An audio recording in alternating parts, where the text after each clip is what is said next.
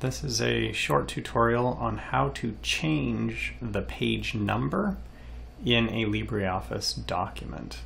I've had this happen a few times where I want the first page in a document, or maybe the fourth page or something, to actually be numbered differently, starting at a certain page number. And to do this, it's actually a little bit complicated, so you're going to have to follow fairly closely.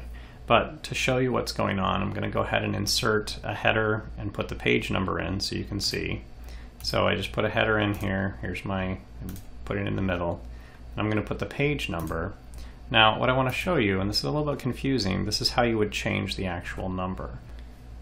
So I've inserted my page number here. To change that, what we're going to do, so this is page 1 of 1, right? We're going to go up to Format. Oh, sorry, I need to select down here. So I want to be selecting the paragraph right at the top of the page. Go to Format, Paragraph. And on these tabs up here, the one that we want is this one right here. It's Text Flow. We're going to insert a page break before this, right? So we want to insert a page break. Page style doesn't actually matter that much, but we'll just leave it as the default style. And what we want is right here, we're going to put the number that we want our page to start on. I want mine to be 30. So we're going to just go ahead and type that as 30, hit OK, and you'll see that this is now page 30.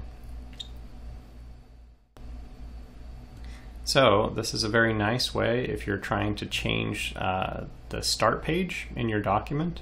You can do that by hitting Format Paragraph and simply changing that to whatever page you want your document to start on.